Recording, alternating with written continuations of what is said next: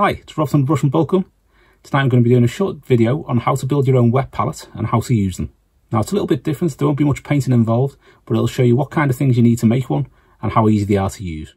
So the first thing we start with is a plastic tray like this with the lid. You want the lid so that keeps it all wet inside. We're going to be using some greaseproof paper, which is like baking parchment. We're also going to be using some standard kitchen towel.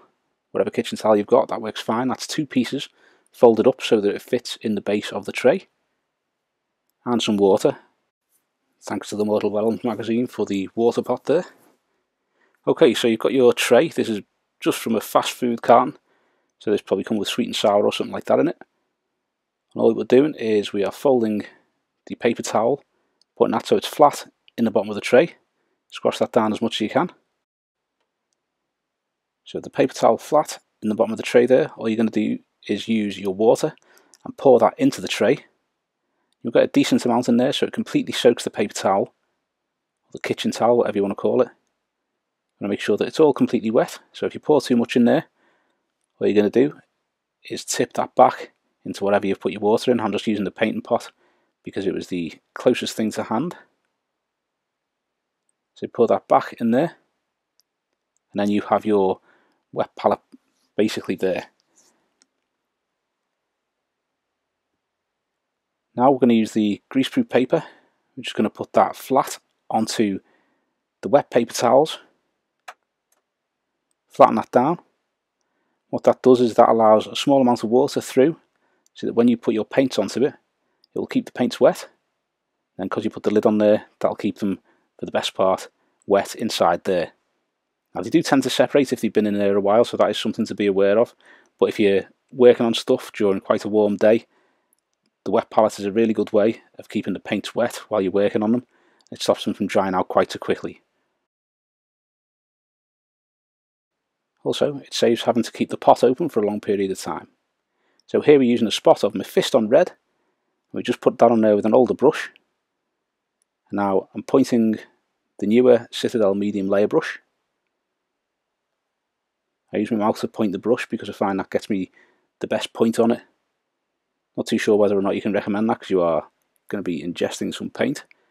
So probably not best to do that, but whatever method you use to get a good point on it, use that. And you just put a little bit of paint onto the tip of your brush from a wet palette. And you can use that.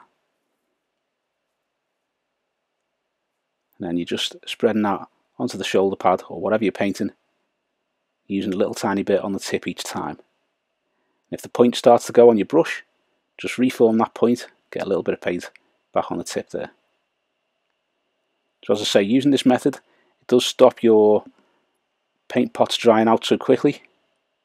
Like I've been using this for about 10 years or so. I think it's like the 3rd tray that I've used for my wet palette, because they do tend to break down after a while. But until that point they work fine. They'll keep your paints wet, make them last longer. As I say, saves having the pot open so they dry out too quick.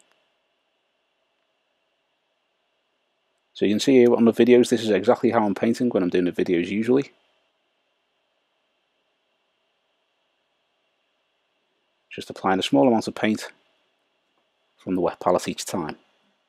Now if you're doing a large area or bulk painting, obviously you want to put more paint back down there. Okay, so we're using an older medium layer brush here with quite a flat point on it.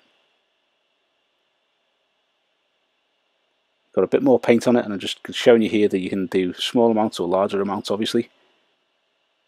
Here I use this brush to fill in block areas a lot quicker.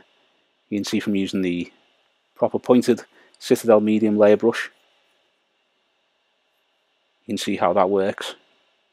It takes a lot longer.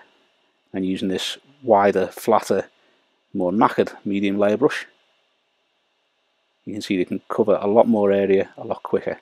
Which is why I don't throw brushes once the point on them has gone, because there's still always a use for a paintbrush until it's pretty much wrecked.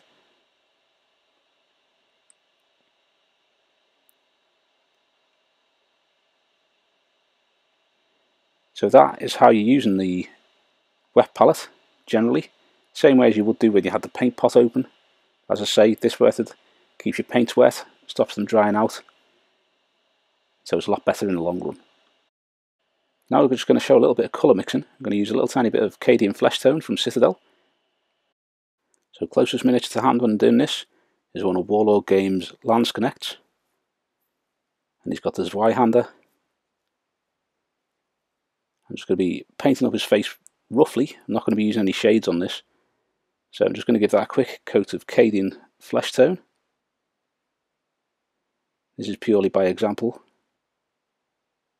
because I would either, if I'm painting it, I would use shades to give it the detail. But as it stands, I'm actually using Citadel Contrast to paint these, because there's 170 of them, I think I've got, something like that. So the contrasts are a lot handier to paint quickly. So for this, it is entirely just to give you a demonstration of mixing the paints in the wet palette.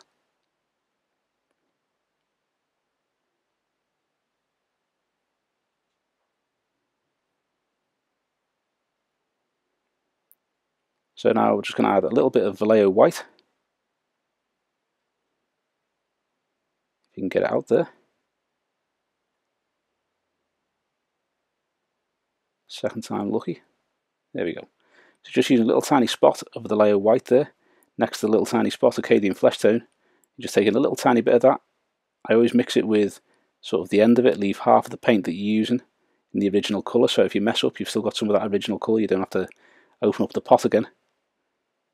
And just lighten that down. I'm going to do some quick highlights on this, on the cheekbones and the nose, on his eyebrows.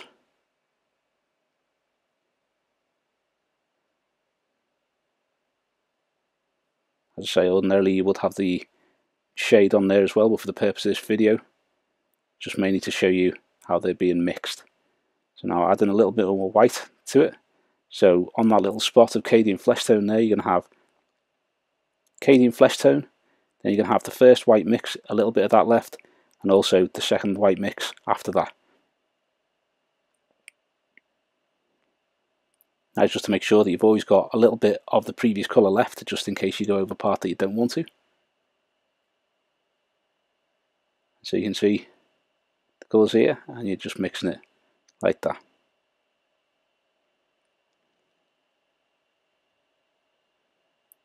And that is the end. Thanks for watching. I hope you've enjoyed the video and found it useful, and if you have, please give it a thumbs up and subscribe to the channel so you don't miss any future content. Also, think about subscribing to some of our other social media linked below. Thanks very much.